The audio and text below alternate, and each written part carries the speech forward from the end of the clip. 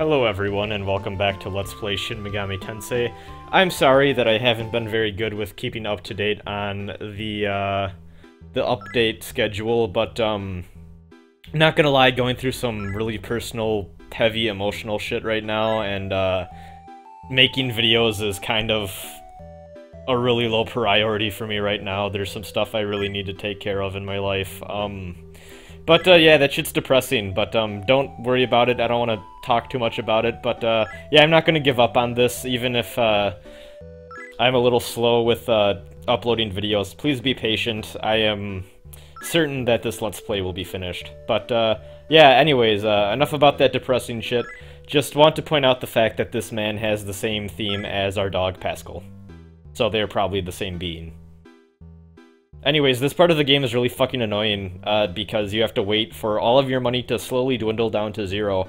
And I could have sped this up in the video editing, but fuck you. You're gonna suffer along with me. Fuck you too, Pascal. No one loves you. Alright, so now we're gonna take a few steps here, trigger a little bit of a cutscene.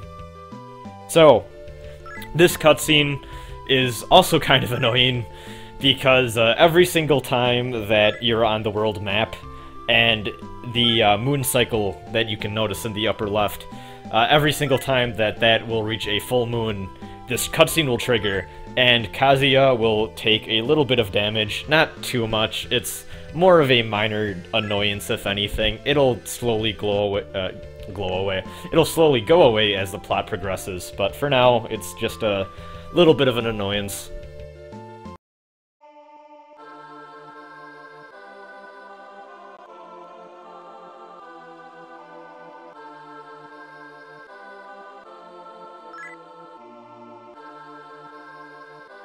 If anything, I am glad that after the apocalypse struck, the one thing that's okay in this post-apocalyptic wasteland is the Virtual Boy.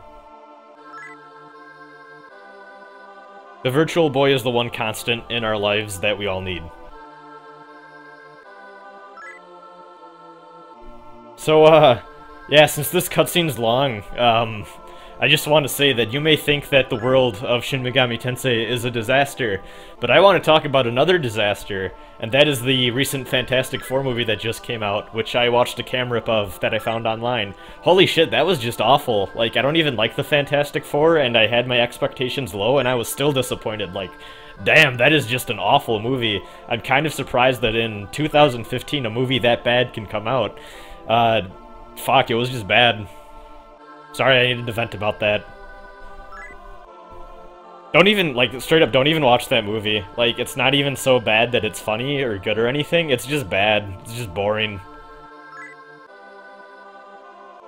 Anyways, important plot shit is happening now, so I should shut the fuck up about the Fantastic Four. Yeah, gasp, a time skip. Actually, one minor gripe I have with this game is, I think they could have done a little bit more with the whole time skip element to it than they actually do.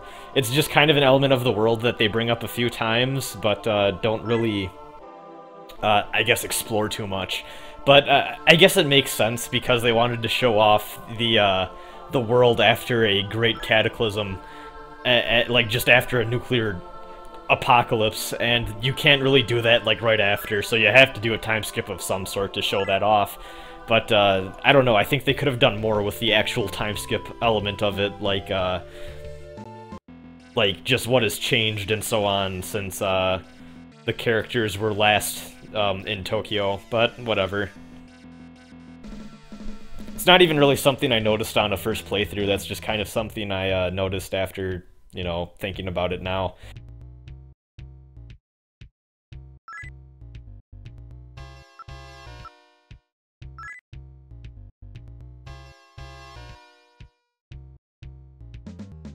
So, in the last video, I said that I would explain in this one what's going on with the gem thing. So this is Rag's jewelry shop, and you can exchange your gems here for either items, which I will only be showing off, I think, once in this Let's Play. There's only really one use for it, and even then it's kind of not a very practical use. So item exchange is practically useless, actually. Element element trade, though, is actually pretty useful. So you can trade 1 gem for 1 item, or you can trade 3 gems for an element. And we are actually going to be possibly using that if we have the proper gems, if I stumble upon them. Just so we can get a few elements that we will need for later. Might have noticed that I still have Eros and Earthies in my party. As I've said, I have a usage for them that I will show off next video, actually. But elements are important. I guess I'll say that. Elements are unique demons in that they have a very specific use in this game. So yeah, I'll show that off when the time comes. Here's our current collection of gems. Not too many, as you can see. We'll find some more in due time, though. More dungeons will have them as treasure chest items. And sure enough, more enemies on the world map here will actually drop some of the more common gems like Sapphire and I think Amethyst. That one drops a lot, too. So Shinjuku hasn't really changed much, still the same layout. I am glad to see that the Jehovah's Witness is still there, doing his or her job. Can't really tell if that's a guy or a girl, actually.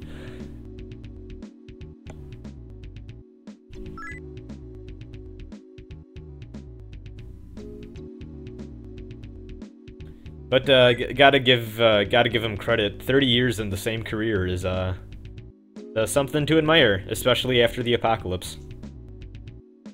And here's the Satanist guy, who's, doing his thing. This guy probably likes DMC Devil May Cry. And actually thinks 4chan is funny. You know those kids.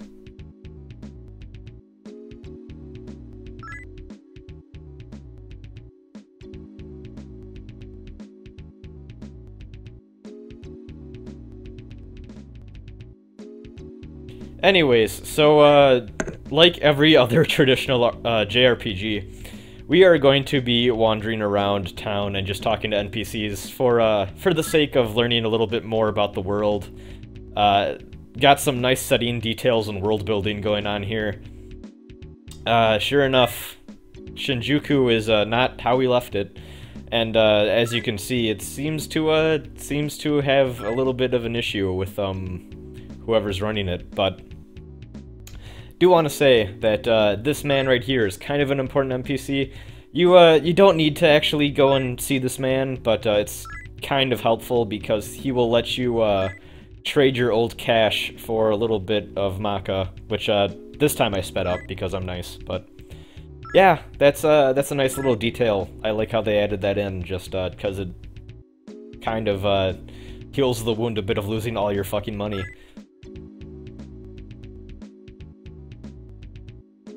So, the secret police talk like they're straight out of that Super Hot Fire video, which I find fucking hilarious. But, yeah, Ozawa runs this place now, which is not great. You can find a few NPCs that actually like Ozawa, because he does, to be fair, keep them safe from the demons, but the secret police are basically Nazis. They really are not nice people at all. You can tell that they bully around the common people, and they won't think twice about killing one of them. So, yeah, not great. Even though this is a little bit of a safe haven, it's not actually all that safe, because the people running it and the people that are the guards are just assholes.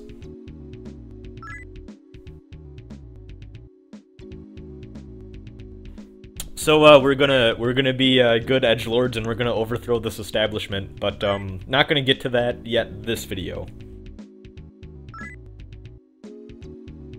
It also disturbs me that the barman is what appears to be like a 10-year-old. It's kind of fucking weird. So let's see if Yuriko's back in. No, it's just an old man. Wonder what Yuriko's up to. Like, what if she survived the apocalypse? So don't know what she's been doing for 30 years. Maybe she's working with Ozawa, who knows? Maybe we'll find out.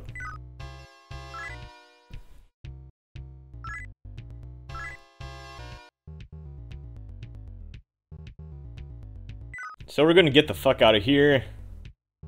Got enough of the bars. Now let's go instead to the disco just to see what's poppin', as the hip young kids say.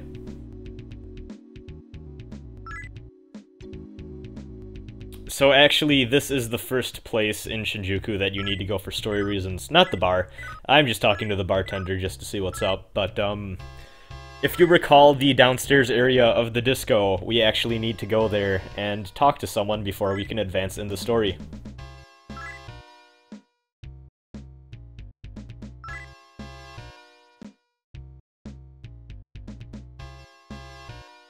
So, according to this bartender, Roppongi is just fucked.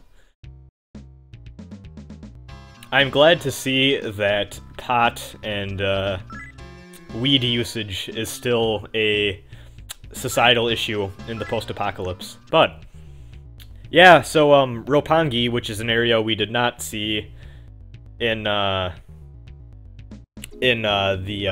pre-apocalyptic world, as I guess I can call it, is apparently just super fucked over, so that's unfortunate. Maybe we'll stop by there eventually just to see what the deal is with the count and the pot.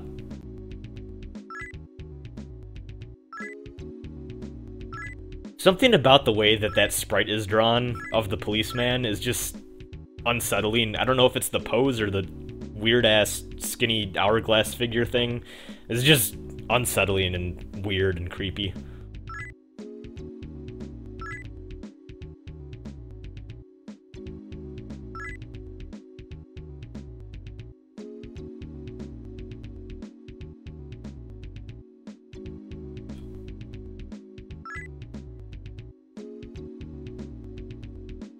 Oh, that's unfortunate.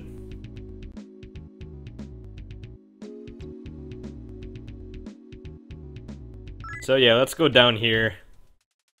Actually, not a lot going on here. All of these side rooms I explore are sadly empty, but thought I'd go in just because I couldn't remember if anything cool was there or not, but nah. But we are gonna go into this little, not this cavern, but gonna go off to the side here, and right here. We need to talk to this guy.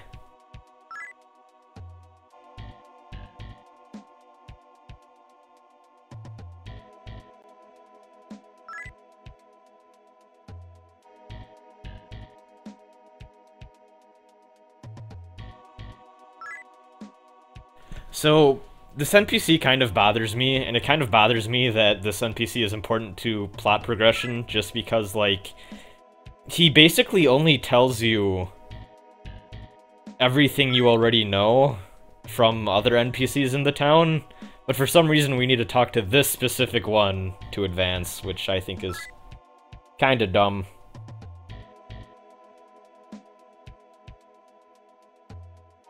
Now that actually is a important piece of trivia, but even then I think they could have incorporated it into just other random NPCs and not have to find the one specific guy so that we can progress in the story. That's just kind of... that's a gripe I have with a lot of games. Like, I'm playing Final Fantasy II right now, and sometimes it's kind of weird because, if I recall, there's a point where you need to talk to like 3 different people in a sequence just to find out where to go next and do stuff, and I hate when RPGs do that. Just let me find out and do it on my own. Don't lock it behind these weird conversation triggers that pisses me off. Now, this seems like it would lead up to a boss fight, but we just get the fuck out.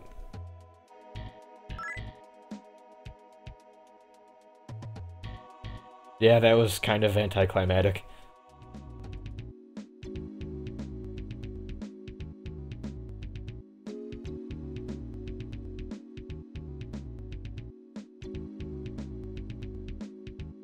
So we're gonna go up here, and we are going to see who's running this place. Well, we know it's Ozawa, but gonna see what he has to say about this whole situation. Maybe we can stop what he's been up to. But yeah, this area does have random encounters.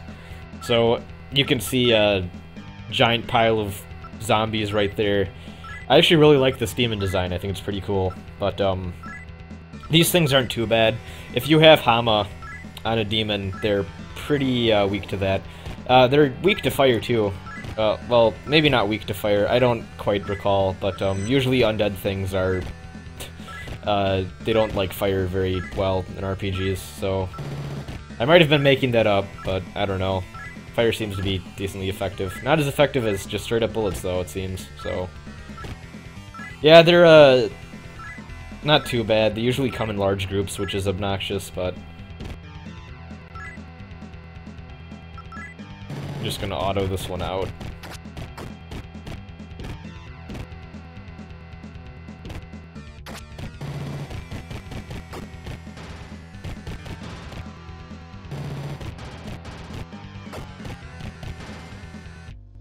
There we go. As you can see, Yuji and Takashi's still a little bit behind in experience, which is annoying, but we'll solve that eventually. So once again, like the Yakuza guy that was there 30 years ago, what a fucking useless security guard. Also, here's a fucking dune-ass sandworm right in here. I just said dune-ass. Which sounds like a fictional country or something. I don't know.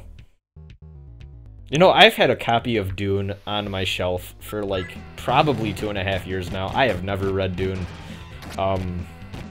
Should really get around to that one of these days. Been reading the first Wheel of Time book on and off, because my girlfriend told me to. And, that's enjoyable. It's very traditional high fantasy, but whatever.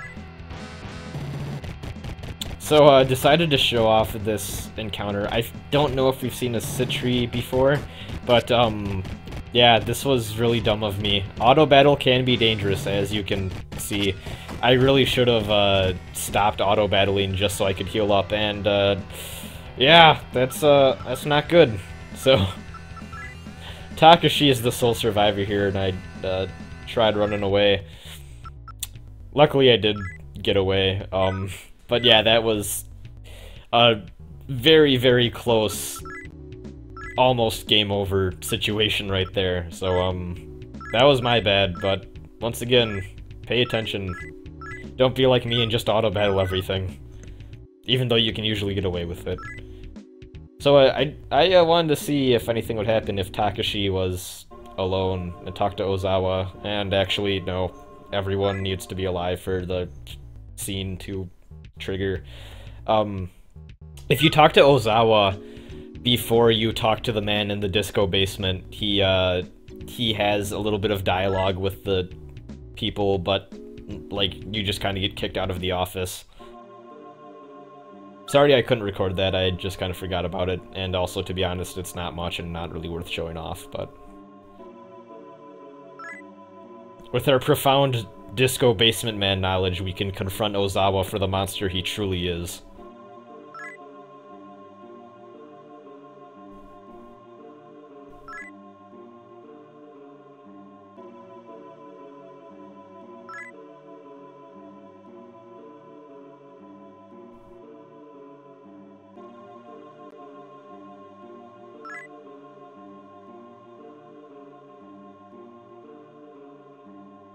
Takashi, after God knows how many episodes of this Let's Play, will finally get his revenge. I'm kind of proud of him. Not really, because he's not very smart, but... he's doing his thing. Oh. Never mind.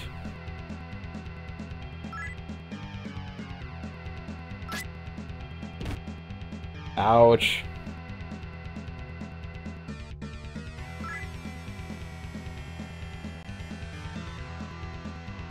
Well, that's unfortunate. Let's get the fuck out of Dodge.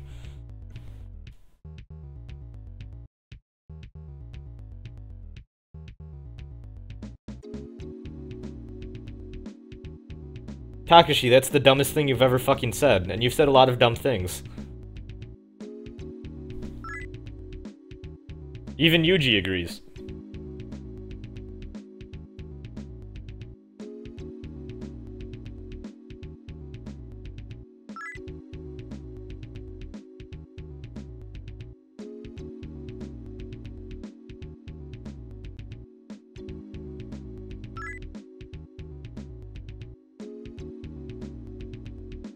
That's the most anime fucking line that's come out of this game so far.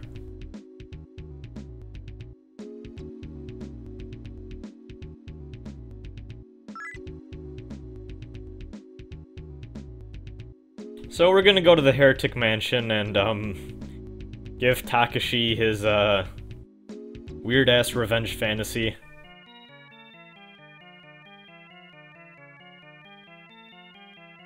Okay, Virgil.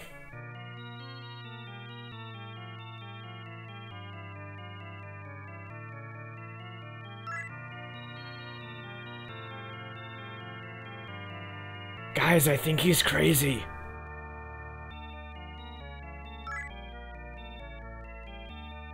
Yeah.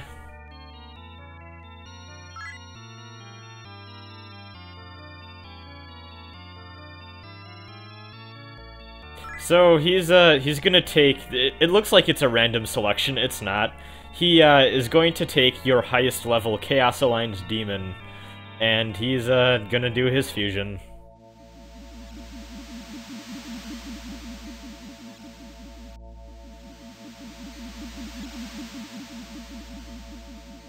Takashi is going to combine with the Stingray to become Super Saiyan God Super Saiyan Takashi.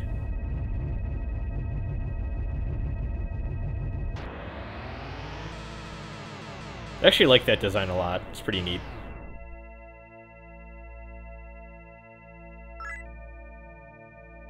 Well then, that happened.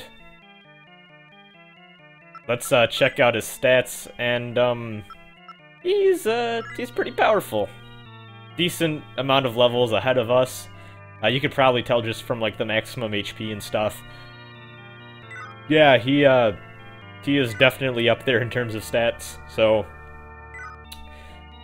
right now, what you should technically do is go back to Ozawa.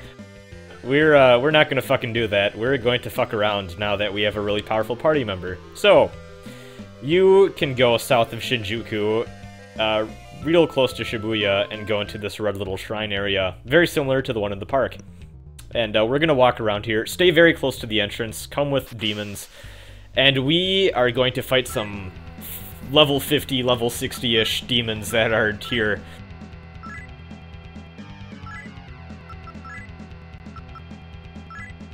Because now that we have Takashi, he's a very useful party member, and we can fight these things. And use it as a way to grind and get some pretty easy experience. Maybe not easy. After, like, every single random encounter here, you're really going to need to go back and heal up, because, But, yeah, you're not gonna come out of, these fights with everyone alive, and even if you do, everyone's gonna be banged up to hell and back, so yeah. You're gonna get a shit ton of experience, though, from these fights. Usually enough to level up, especially on the first one when your characters are lower level. So you will get the free heal just from leveling up, but your demons and such are gonna need healing, so...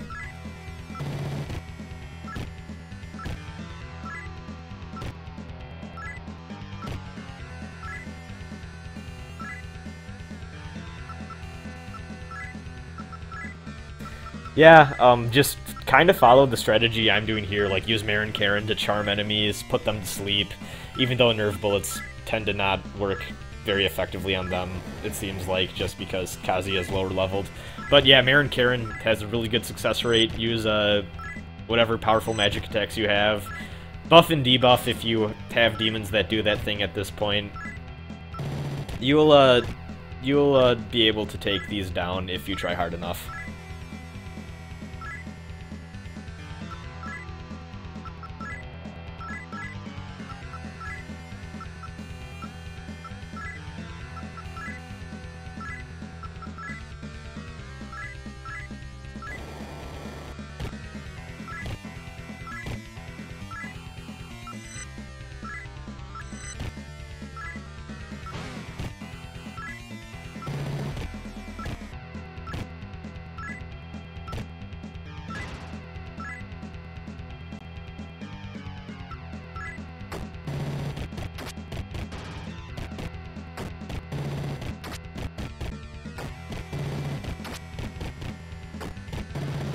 Anyways, I think I've said there's like 3 things in this game that just break it apart, and I consider this like 2.5. Like, look at how much fucking experience we got. Level up 3 times here.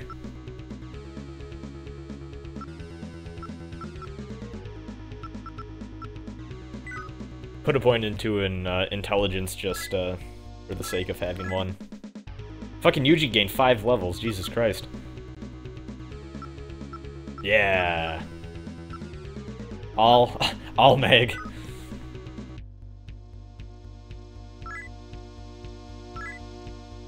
Well then, there's that. Gonna go back up and heal, and I do want to show off some random encounters and whatnot that are just around on this area of the world map near Shinjuku. Just thought it'd be nice. So, these Kelpies are really fucking obnoxious because they can bind your party members. Probably the most dangerous random encounter at this point in the game. Probably one of the most dangerous random encounters in general in this game. And also, when you're bound, you take a bit of damage for every step you take on the world map, and it has that really fucking obnoxious white flash that makes traveling slow as hell. These Cuckoo Kachus, they drop sapphires sometimes, so they're kind of useful for that. These Furies, I think that's supposed to just be Furies, but I could be wrong. Come in large numbers, and they're weak to bullets and I think force, so they're not too bad. They're kind of not really all that important, to be honest. Just showing it off for the sake of completionism.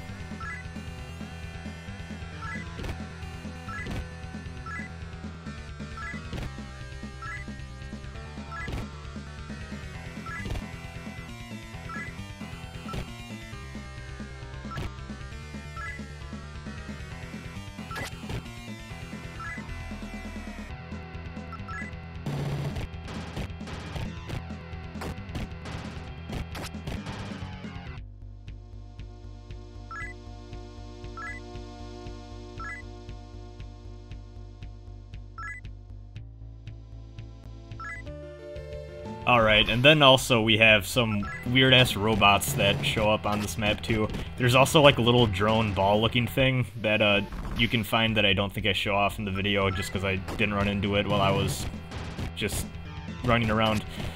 These are actually human enemies that you can recruit and use for human fusion. These zealots can be a little annoying to recruit just because they're very finicky in negotiation, unfortunately. But, yeah, I showed off all the random encounters I wanted to, so I think I'm going to go back to the Red Shrine and grind up a little bit, and that means it's time for a training montage!